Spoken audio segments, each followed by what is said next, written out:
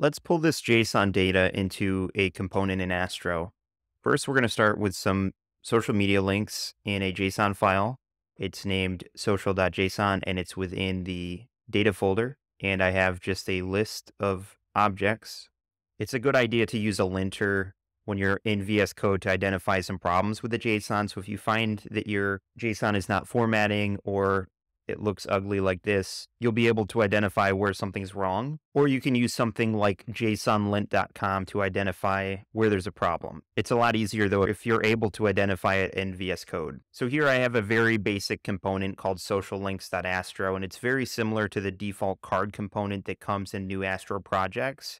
And it's just a list item of links from that social JSON list. And we're going to pass in the URL. We're going to pass in an image, which is the icon, and we will pass in the name for the list, which will show up as text. So here we identify the prop types. They're all strings. We're going to build out the component and pass in each of the properties.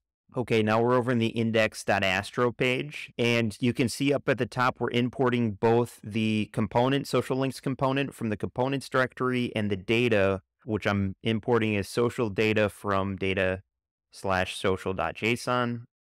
And I will wrap the component in an unordered list and give it some classes for some styling.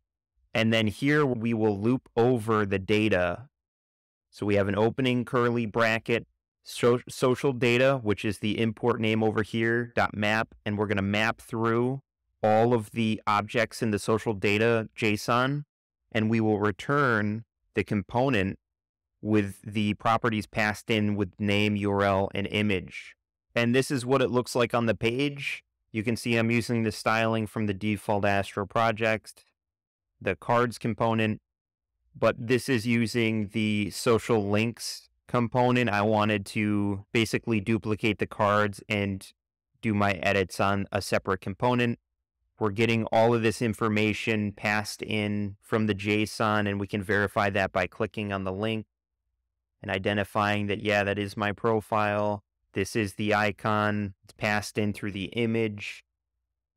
So yeah, if you're interested in this code, I'll post the GitHub repo below. Astro is interesting because there's a ton of different ways to do different things. This is just an easy way that I found using the map method. So I hope this was helpful. If you're interested in more Astro content, stick around, subscribe to the channel, and like this video. Thank you so much. Have a great day.